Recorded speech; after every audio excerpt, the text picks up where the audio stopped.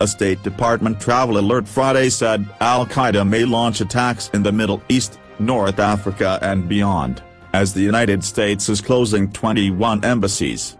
Other embassies to be closed were in the United Arab Emirates, Algeria, Jordan, Djibouti, Bangladesh, Qatar, Kuwait, Bahrain, Oman, Mauritania and Sudan. Representative Ed Royce told CNN's New Day on Friday that Al-Qaeda was linked to a terror threat that prompted the embassy closings.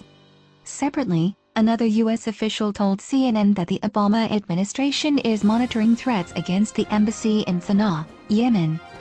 Officials said the time frame comes with the approaching end of Ramadan and the first anniversary of the terror attack on the U.S. diplomatic compound in Benghazi, Libya.